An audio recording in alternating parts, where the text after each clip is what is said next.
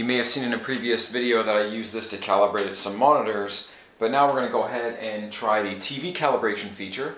So I got the Spyder 5 Elite, which means I went to the datacolor website and I'm downloading the Spyder 5 Elite program, and I'm going to run the installer.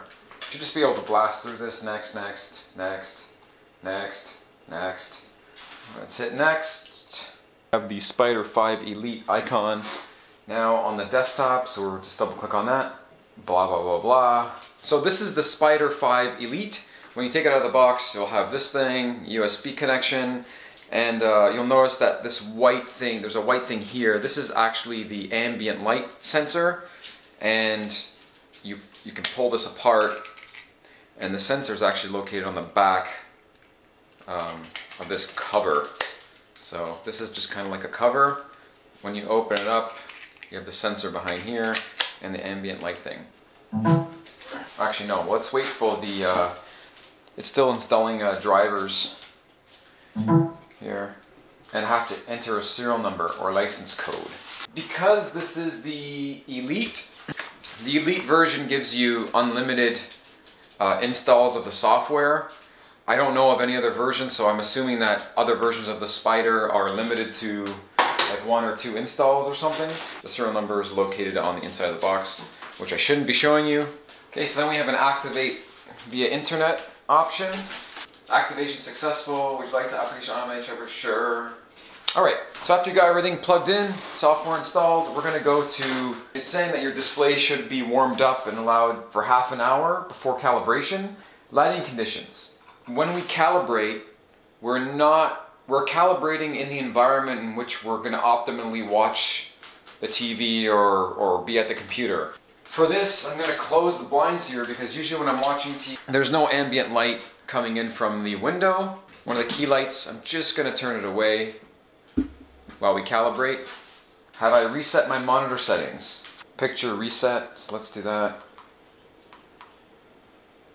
Set the color temperature control to 65K. Yeah, no, this is just a basic TV. It's not going to have those controls, so we'll say, okay, fine. It's a desktop monitor. Indicate which controls your display offers. Brightness, yes. I do not have Kelvin presets, so we're going to skip that.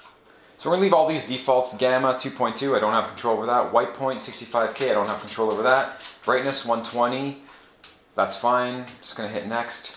Place the Spyder on the desk as shown. This is where it's going to take an ambient light reading, so I'm just going to put it here in the middle of the room.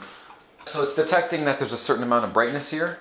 Recommended target settings, it's going to be, brightness is going to be at 180 and white point at 6500. So accept and let's continue. And now this is where we're going to have to place the Spyder. I don't want to hold it here, so because I don't want to hold it. It's just masking tape, so it's no big deal. And it's going to start calibrating next. There we go. This yellow line here that you're seeing here, that's from the TV. Can't get rid of that. Not like there's something wrong with the TV, just the, I guess just the LED, the refresh rate, screwing up with the camera. It's telling me that I need to increase my brightness based on that ambient light sensor. It's telling me I need to be at 180. I'm currently at 159, and those yellow lines are really annoying. Sorry about that. Let's go 60, enter. I just basically tell this thing to update. Yeah, I'm getting closer. I'm now at 167. 70 should do it. I'm in the zone.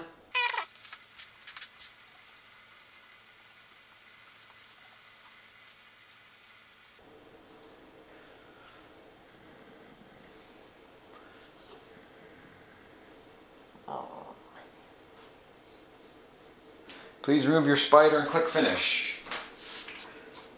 Next, I am looking at the calibrated view. Let's switch to the uncalibrated view. Yes.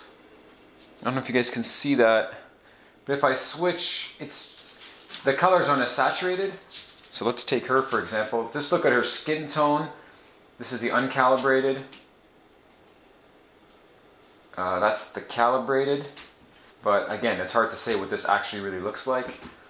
Let's go into this kid here with the flowers. Oops, 1, 2, okay. I'm at the calibrated view now. Yeah, uncalibrated, it's a little, there's a little bit of a gray haze. You can see how uncalibrated, look at the plant there, the green in the plant. I don't know if that's really showing up actually. I can see the skin tones look like they're showing up in on the camera, so that's uncalibrated.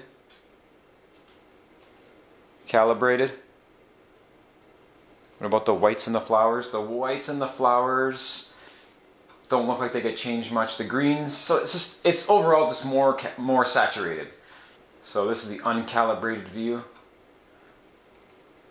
Calibrated view. Uncalibrated.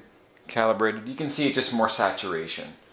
97% of sRGB, 71% of NTSC, 76% of Adobe RGB, and we're done.